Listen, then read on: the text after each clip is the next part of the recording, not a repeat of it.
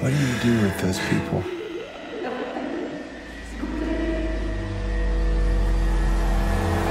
Well, Deandra, would you look at that? Frank? Dee, what you two have discovered today is what is most commonly referred to as a glory hole. You think there's some perv coming in here to watch me make? What's up guys, I'm JacobTSuggs and welcome back to another video. So for those who don't know, I'm a huge fan of B-movies. There's just something so schlocky about the feel of watching something so low budget that can get away with so much that I can't even explain how much I love it and how much it means to me. Over the summer, two of my best friends and I started something up to where we'd just find old B-movies on Amazon Prime to watch, and honestly those times were some of the highlights of my year thus far. We called it Movies and Milkshakes since we all usually got milkshakes before watching the films, and if you've got some film pals and you're looking for something fun to do on a weekend, I really recommend this.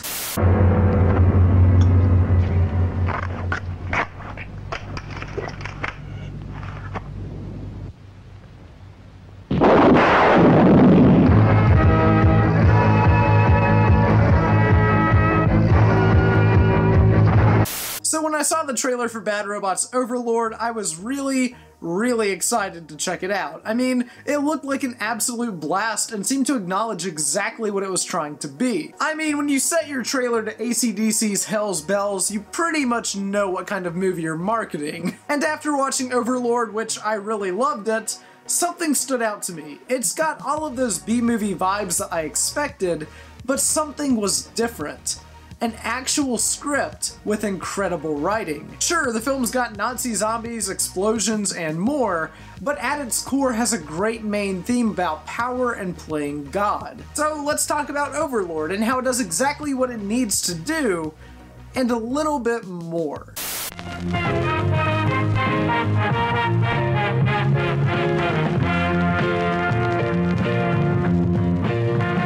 Spoilers for Overlord going forward, but if you're watching this video then I assume that you've watched the film already and am just looking for some explanation or another analysis. Whatever, just spoilers ahead. Now, obviously the whole life-death theme is pretty prevalent throughout the entire film, with the serum that the Nazis find under the church in France being the key to all of the weirder elements that the film contains. And right off the bat, I thought it was pretty interesting how the Nazis found this serum under a church. Think about it for a minute. The ultimate evil finds a key to eternal life under a church. The devils find salvation under a place of worship. That might sound really pretentious, and that's because there was no other way that I could write it to where it wouldn't have been pretentious. So there you have it. Believe me, I tried. Another thing that I found really interesting was the duality between Corporal Ford and Captain Waffner. The two are clear foils for one another and are a parallel reflection of the other. They're essentially the extremes of both sides, with Waffner being the extremist Nazi, which is kind of ironic saying it out loud since Nazis aren't that great of people if you're asking me, and Ford is an extremist that will do anything to help America come out victorious, even if it isn't necessarily morally right. Though as you know if you've seen the film, Ford comes around and ultimately sees what the greater good actually is. When Corporal Ford and his fellow Americans capture Waffner in Chloe's home, Ford uses a rope to tie him up. He then beats him relentlessly for information, but Waffner gives him absolutely nothing except for cursing him out. And later on in the third act, Ford ends up in the same situation when Waffner hangs Ford's body up using a metal hook attached to a ceiling. He then beats Ford, but this time Ford does the exact same thing and doesn't tell Waffner anything except for cursing him out. Both men are quiet for the sake of taking their information to the grave, which is kind of ironic when you consider that both eventually end up taking the serum later on in the film. And that's where the two characters differentiate for me personally. Whereas Waffner continues his crusade to create this 1,000-year army on the surface with the serum, Ford decides to, quite literally, bury the serum underground and let the concept of reanimating dead people die. Whereas Ford's character overall experiences a more positive change and goes from being one-dimensional and hardcore to being more fleshed out and becomes more metaphorically alive by questioning ethics within this entire situation, Waffner isn't quite the same, obviously. Waffner takes the serum when he's still alive, but instead of coming back to life, he seemingly becomes more and more dead as the film's final act progresses onward. This all starts when half of his face gets blown off by Ford, and he only becomes more and more lifeless as he attempts to play God and seek eternal salvation through the power that his men have found. Only Ford sees the truth, whereas Waffner, the two-faced Nazi, I'm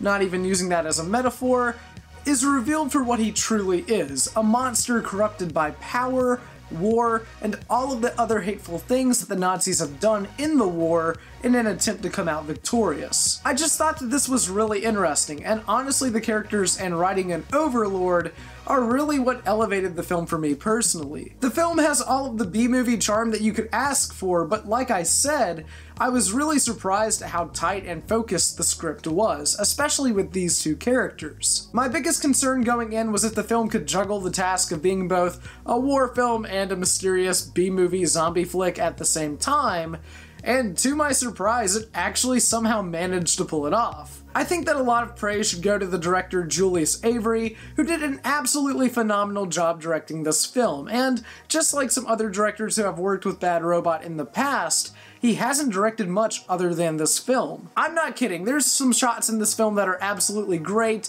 and from minute one with that incredible opening that everybody has talked about when discussing this film, I was completely sucked in and completely there from start to finish. So hats off to Julius Avery for making one pretty awesome flick that completely blew me away and blew my mind in all the best possible ways. It's got gore, action, and mystery on the surface, but has more than enough substance underground to give this film even more life. See what I did there?